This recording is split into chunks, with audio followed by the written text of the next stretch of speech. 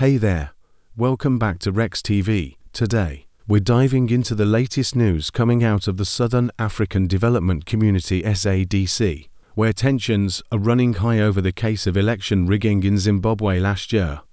On to 3 to 4. August 2023, SADC members were faced with a decision whether to address the issue of election rigging in Zimbabwe or sweep it under the carpet. The divide within the organization has led to heated debates and disagreements among its members. On one side, there are members who are pushing for a thorough investigation into the allegations of election rigging. They argue that SADC's credibility is at stake, and that turning a blind eye to such actions sets a dangerous precedent for the future of democracy in the region. On the other side, there are members who are hesitant to address the issue head-on.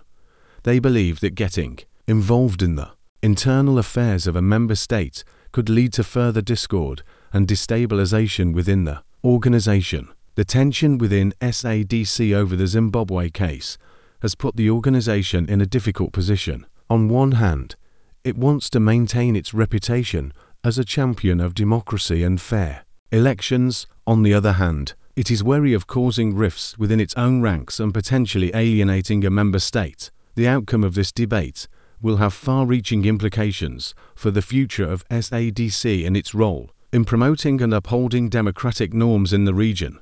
Will SADC choose to stand up for democracy and hold Zimbabwe accountable for any election irregularities, or will it opt for a quieter, more diplomatic approach as the situation continues to unfold? It is clear that SADC is at a crossroads. The decision it makes will not only shape its own future, but also send a powerful message about its commitment to democratic principles in Southern Africa. We'll be sure to keep you updated on any developments as this story progresses. In the meantime, be sure to let us know your thoughts on this issue in the comments below. Thanks for watching, and don't forget to subscribe for more updates on this story and other news from around the world.